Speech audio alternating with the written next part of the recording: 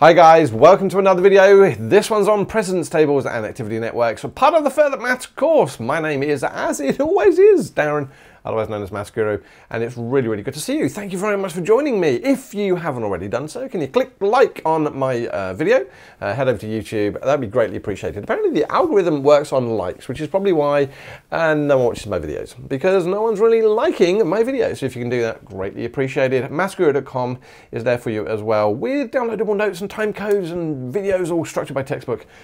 I'm doing what I can. Oh, and exam questions. Don't forget those all important exam questions.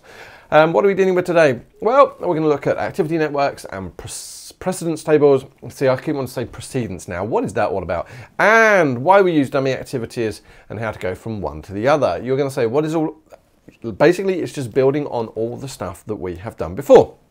Now, if I was going to recap all the stuff we've done before, it'd be a video in itself. So head over to Maths Guru, download the notes, look at the videos if you don't have any clue what any of this network stuff is about, because trust me, it's going to be gold.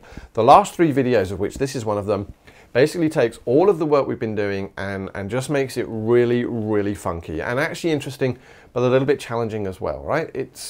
You've got to understand this stuff. So please, if you don't know what you're talking about, stop at a moment, go back and watch some other videos. I looked this morning when I made my coffee, and I just have instant coffee. I can't be doing with paying $4.50 for somebody to make me a coffee. I don't really enjoy coffee. I have one because my mum told me when I was young I had to have a hot drink every day, and it's just stuck with me. Thanks, mum. All right, so when I make my coffee, what do? Well, there's certain stages to making a coffee. Right, you're not going to put the hot water in before it's boiled. You're not going to boil the water until the water's in the thing. You're going to put the coffee in and the sugar before you pour the water in. There are stages in which you have to do these activities. If not, you're going to end up with a right royal mess. You'll end up with a cold coffee with milk splashed all over the side. And as if by magic, they disappeared. You may have realized I've recorded this video before. Anyway, back to what we're doing. So if we were looking here, this thing that I'm drawing an arrow to now is called a precedence table. It effectively lists the activities that need to be completed for a particular job or a task. So if we were making my coffee, for example. The really funky one is this one here, because it actually tells us the order in which we have to do things. Yes, it looks confusing. You know, in a recipe, if they gave you one of these, people would throw away the recipe books, wouldn't they? It'd be random. But you're a mathematician. You're a further mathematician. We can do this. So these are my 7 activities. What on earth do these letters mean? Well, basically, an immediate predecessor tells you that, for example, activity C cannot start until activity A is complete. The predecessor. Activity D cannot begin until activity B is complete. Here, activity F cannot be completed until activity C and D are complete. Or sorry, activity F can't be started until C and D is complete. All right. What do we do with this precedence table? Well, ladies and gentlemen, we draw something called an activity network, right? So we've already got the idea of networks. This is going to have arrows on it because it's all directed, because we've got to make sure that we move this through this thing from the start to the end. So almost like those flow diagrams we had before with the, the water and what have you. I'm going to show you quickly how to do this one here. I tend to start from both the beginning and the end at the same time, which on the video will now look weird because that's the beginning and that's the end. Anyway. So the first thing you do is you do a dot and you write start, and you do a dot and you write end. Now there is no reason to believe that you're going to get this right the first time. I will, because I've done this before, twice as it would appear. But the point of it is you're going to do this by trial and error. So I'll explain a bit more of that when we go through. So the first thing I do is tend to start with the activities at the beginning, because there is no immediate predecessor for activity A and B. I am now going to have these branch off of the start. There is my A with an arrow, there is a B with an arrow, right? So they can basically start at the same time because they're not dependent on anything. If I now go to the other end, we know that activity G can only start when E and F is finished. So first things first, we've got to have a line here that stands for G, because that's an activity in its own right. And then we've got to have coming into that E and F, lines from E and F. Now, you would imagine that I'm going to do them in alphabetical order, but I'm not. I'm actually going to do F here and E here. Why? Because I know the answer. So, do you see how this is beginning to build up? Yeah, it's a network. So I've now done G, can only start when E and F are finished. What about F? F can only start when C and D have finished. Right, so here we go. There is the start of F. I'm now going to draw 2 lines in. That's going to stand for C and D. And if I needed to and I forgot them the wrong way round or things started to cross over, I can always rub it out and swap them. Doesn't matter. So there we go. We've done that bit now. And I crossed them off just to make sure I don't get confused. E can only start when B has finished. Oh, okay then. So what I'm actually going to do now is just make my B line a bit longer, because there's the end, and I'm going to join that to E in one, he says, relatively smooth line. And what you can imagine here, guys, is this is why a pencil and a rubber is really, really useful. Don't ever do these things in pen. All right, so that's that one there. D can only start when B has finished. Well, here's the end of B. I'm now going to connect that one there to the start point of D, and I must do my arrow there. All right, no. Now again, do you see what's happened there? I've made a mistake, and I'm going to leave this in because that's annoying. Yeah, this is where your rubber comes in handy, because what on earth does this stand for? Well, D seems to be starting after some other activity is finished. So actually what I'm going to do is I'm going to rub out D, and I'm going to rejoin it. Yeah, so there is now the end of B. And I now know activity D is actually going to go this way. It starts when B is finished and it joins to F, right? So that's why pencil and rubber are so, so important, yeah? What about C can only start when A is finished. So there we go. I can connect A all the way there. And ladies and gentlemen, ka-ching, there is my activity network. Now again, they've got no weights on this. There's no idea of costs or time taken. That's coming in the next video. But there is the basics of what we're going to do. I always start, you know, do the start and the end. It's so important to make sure you have a start point and an end point, okay? Let's have a look at another example. Thank you very much, Cambridge, by the way, for letting me use your examples. Really, really appreciate it. Draw an activity network from the precedence table shown on the right. Awesome. Now you're going to say, haven't you just done that one? They all look the same. In this solution, the activity network will be drawn from the finish back to the start. To be honest with you, nah. I know Cambridge have said, let's do that. I'm not. It's too, nah. I'm starting from the beginning and the end and trying to meet in the middle. Trust me, it makes life so, so much easier. Right, so what's the first thing we need to do? We put a dot for start. I'm going to do a dot for end. All right, so the start, activity A, is the only one that comes from the start. So there we go, there's a line, there's a dot, there's an arrow, and there's activity A. H, all right, so we know H is the only one that's going to finish. So there is activity H. He says, writing whatever that is, has to have E, F, and G coming from it. All right, E, F, and G, right? So let me see what we can do. There's E, I'm going to draw a straight line there, F, and there's G. Now, I'm not going to put a start on there yet because we don't quite know where they're going to start. We don't know what they're going to connect to. So there's just 3 lines coming into H. There we go. So G can only start when D has finished. Okay.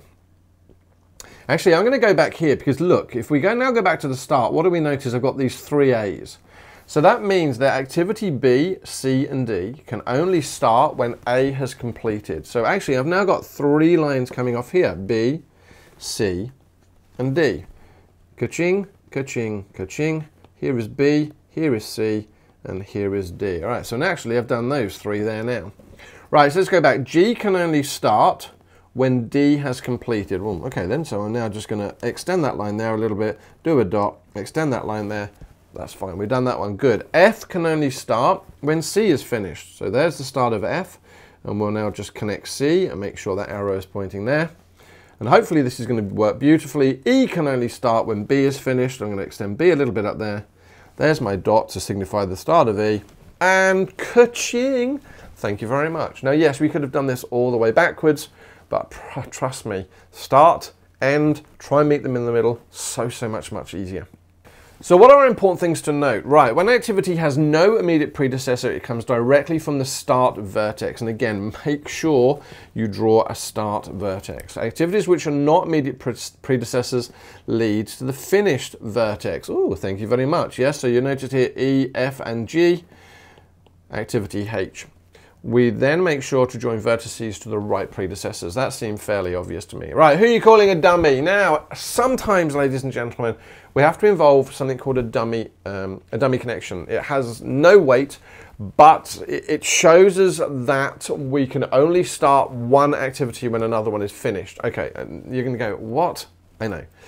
If we have a look here, we've got activities A, B, and C with no immediate predecessor. So I was going to draw my start, and we would have A, B, and C coming off it. There's my arrows, and there's A, B, and C. Now, D can only start when A and B have finished. Well, here's activity D, but we got a bit of a problem. How do I get this to work now? Because I can't connect this line here to two lines, can I? That doesn't make any sense. So what we actually do is I connect B all the way to D. That's fine, that works. We've got D working that way. A extends a little bit up. And then what we do is we draw a dot there and a dotted line down with an arrow. And that there is my dummy. Excuse me, who are you calling a dummy? All right, so we're going to continue. That looks a little odd. Let's see what we can do, because we can always redraw this, remember. Okay, so what are we doing now? So that means at this point here, D can only start when A and B have finished. Awesome. Ka-ching. Right, then we've got this activity E, which can only start when B and C are finished. But again, activity D and E don't seemingly have anywhere to go. So they must be my last two things. They must be the last two activities to complete. So what I'm now going to do is I'm going to say, well, okay, there is my end. I'm going to have E coming off of it, which must go that way. E can only begin when B and C have finished. Well, we can connect C to E. There we go, job done. But we got to wait for B to finish. Ah, okay, well, what do? Well, I have to draw a dummy network in, and that basically says we can only start this point here when B and C is finished. Now that diagram looks a bit weird, yes? So what we can actually do is refactor it. I'm actually going to delete that little line there, D. I'm going to delete that dummy there, and I'm actually going to connect D to A. So there is D, because remember, D can actually only start when A and B is finished. So I could have connected it to A. Previously I connected it to B. But what have I got to do now? Well, I've got to make sure that I put that dummy back in. And in this situation, the dummy would now have an arrow pointing that way. That looks a much nicer network. I don't think the previous example is wrong in any way, shape or form. This just seems to be a nicer networked looking diagram. Let's have a look at one more example, see if there's any dummies in this. I'm fairly sure there is a dummy. Right, so let's see, we've got to start. And we will draw our end. So what do we have? G seems to be my final activity, so I'll write G there. It's the only one going into my end. So E and F seem to be coming off of there, so let's draw E and F at this moment just like that. There is E and F, so I've done that. A and B seem to come from the start, so there's my A and there's my B coming from my start, A and B. So I've done those two. C comes off of A. All right, so C can only happen when A finishes, so I'm going to do a C there. C can only start when A, right? D can only start when B finishes, all right? So I've got a D coming off here. So D can only start when B's finished. Yep, right, okay, let's see. F can only start when C finishes, and E can only start when C and D finishes. Right, okay, so E, I'm going to do that one first. E is connected to C and D. So there we go. So there we've got the E can only start when C and D is finished. This isn't a dummy because C and D can both connect there. F can only start when C has finished. Now in this situation here, I could draw a line here, but then actually that's not going to work, right? So I now know that's wrong because F can only start when C is finished. And this comes to the idea then that basically we have a problem with our diagram, and because I've chosen E and F the way they are, I'm actually going to swap them over and see what happens there. So I'm going to rub that out and see what happens. So let's just draw them again, not have them E and F, let's have F and E.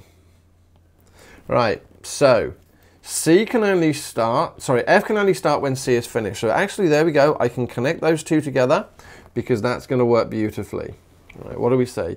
E can only start when C and D are connected. So I can actually connect E to D,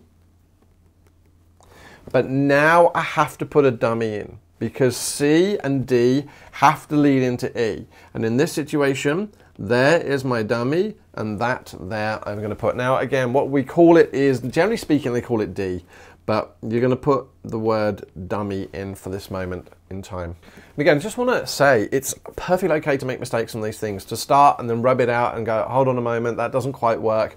Swap two of the N ones if you need to. Like I did there, I had E and F, I swapped it to F and E, no big problem. Lastly, can we go from a, activity network to a precedence table? All right, let's see what we can come up with. So I'm going to draw a table. Remember, we're going to have 2 columns. We're going to have our activity, and we've got A, B, C, D, E, F, G, H, I, and J. That's a lot. A, B, C, D, E, F, G, H, oishk. I'm going to do I and J there. And let's see what happens. So this is our immediate predecessor. All right, so A basically comes from the start, so that's going to be a dash. So there's A.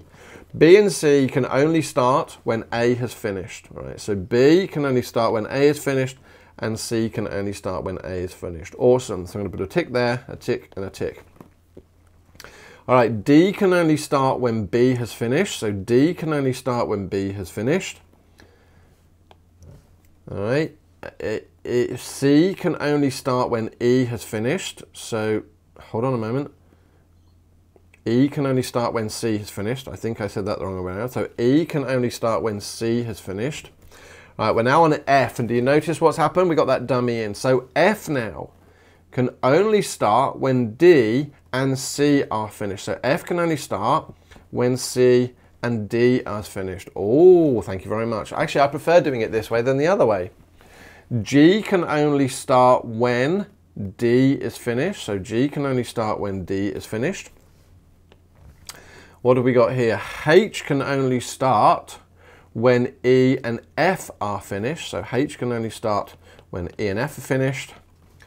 I can only start when G is finished. So I can only start when G is finished. And J can only start when G and H are finished. So J can only start when G and H are finished. Oh, hold on a moment. Did you see the snake? G. Oof, that's not just tricky, but G, F and G involve that dummy. So just to go back, that would have to have, so let me see, G can only start when C and D have finished as well. So C and D. Oi, those dummies. Oi, oi, oi, oi. But ladies and gentlemen, let's just check, was that the right answer? It was indeed. How did I know? Because I checked, and that's how I knew, right? So again, being human sucks, doesn't it? Because we make silly mistakes. But that's the whole point of this, is testing your understanding and those tricks. Right, I'm done. Thank you very much for watching this video. Hopefully you found it useful. If you did, can you leave a comment below in YouTube if you're there? Like the video and let your mates know. Greatly appreciated. It's a couple more minutes of the video coming. If not, I hope to see you in a later video. Bye-bye. Thanks very much for watching, guys. Yes, this is the end of another video. If you haven't already done so, can you click on my subscribe button? Yes, it doesn't mean anything other than the fact that I know that you are watching. Yes, it's greatly appreciated.